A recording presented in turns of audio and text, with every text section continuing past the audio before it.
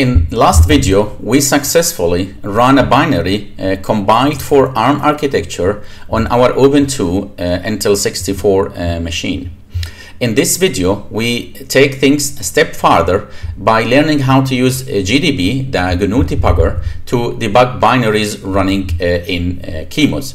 First, let's make sure we have GDB and specifically here GDB-multi-architecture installed in our machine, of course, because we want to debug for ARM architecture in this case.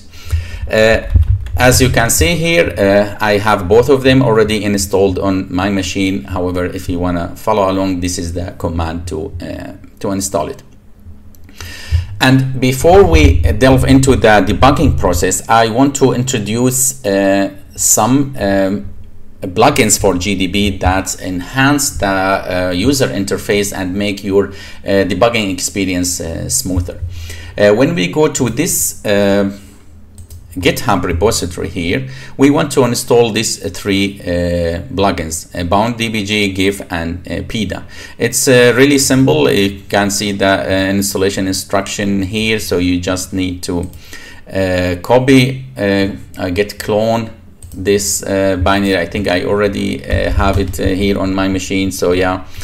And inside the GDB you will see the installation script. So all you need to do is to run this installation script and everything will be set up on your machine. This will take a few minutes, but yeah, everything will be fine.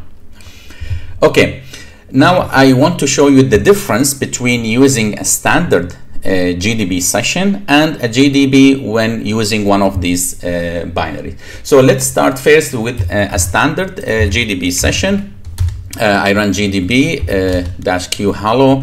This is the standard GDB session. I could break at main, and then, for example, let's run the program and let's take x5 instruction from the current instruction pointer.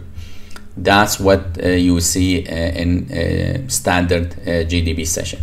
Let's compare it with GDB with one of these plugin. So I will quit this session and I will run GDB with, now let's try bound-dbg. Okay, the same command with -q and hello here.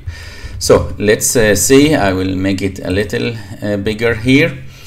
So we already see that here loaded 169 bound-dbg command, and again let's do the same, break at main, and then I run the program, and let's take 5 instruction from the current instruction pointer.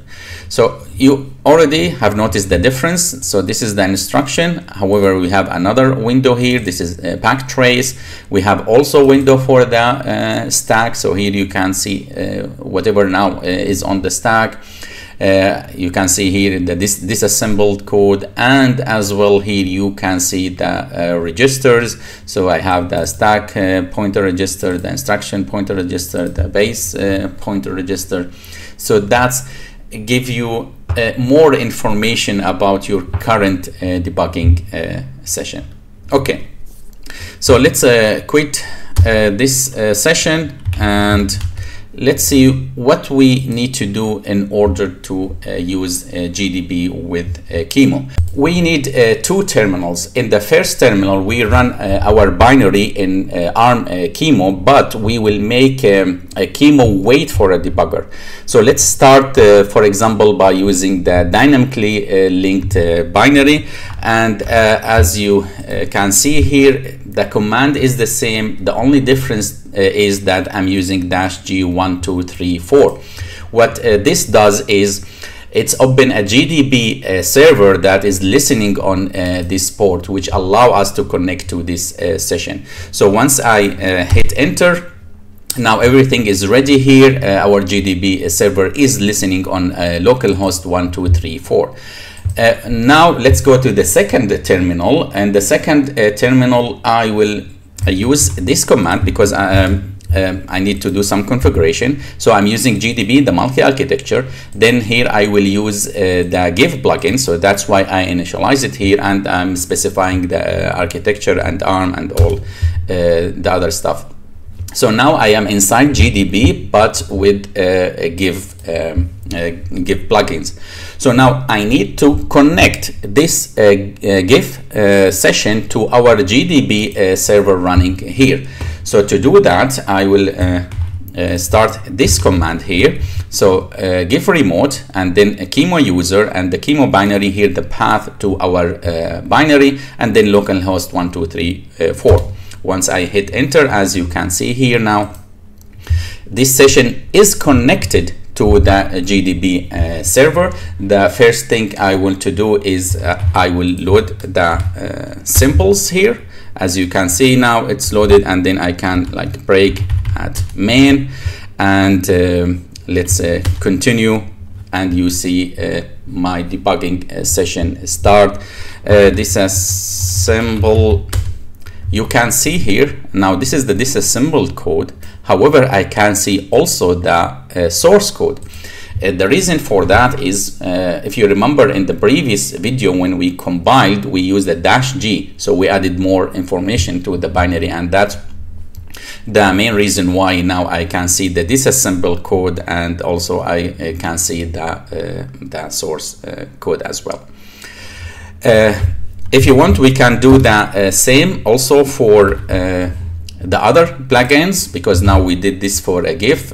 Let's do that for bound-dbg. I need to start the GDB server again here, and the initialization is a little bit different when we want to start bound-dbg. So here, as you can see now, again I'm using gdb-multiarch.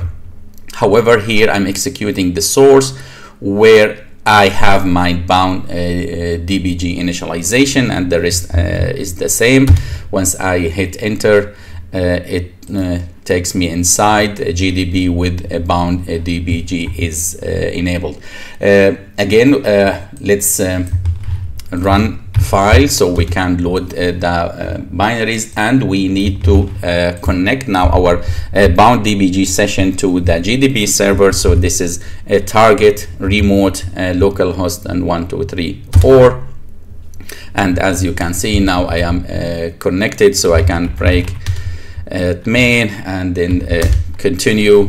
Again, you see now I am inside the debugging session, and again here you can see the source code. So exactly the same as gef, but it's a different flavor. Everyone prefer different plugins. Me myself, I usually use bound debug or dbg. So this is for this video. We learned how to use GDB to debug binaries running in qemu. So thank you for watching, and I see you in the next video. Bye bye.